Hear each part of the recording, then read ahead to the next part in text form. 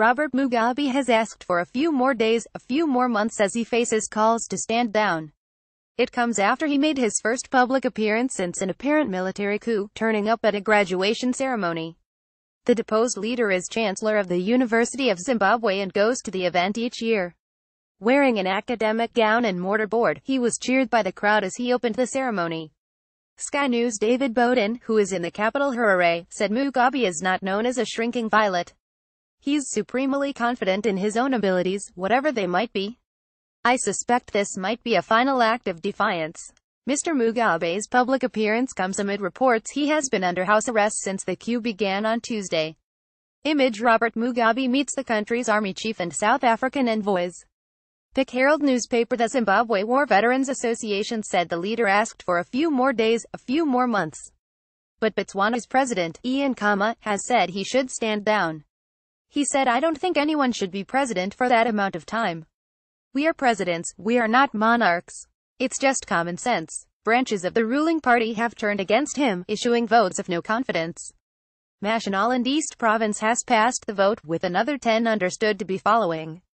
Mr. Mugabe reportedly refused to resign at a meeting with generals and was pictured for the first time last night. In the images taken at State House in Harare, he appeared smiling with an army chief and South African envoys.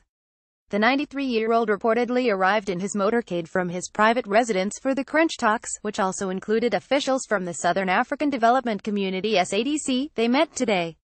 He is refusing to step down. "I think he is trying to buy time," said a source close to the army leadership who declined to be named.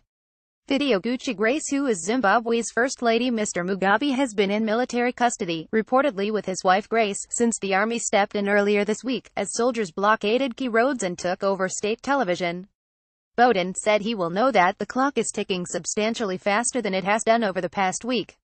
He will be out and about today, presumably making sure people know he is still a man in command, so that when he does appear on television and says, "I've decided I'm going to Gracie move along," that he will maintain some kind of dignity.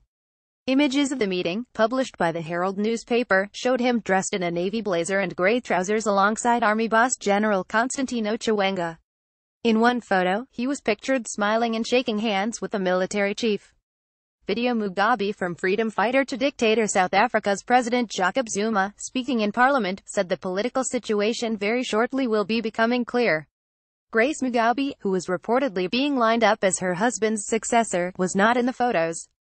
There was also no sign of former Vice President Emmerson Mnangagwa, whose firing last week angered supporters in the military as concern grew that Mrs. Mugabe would take his place.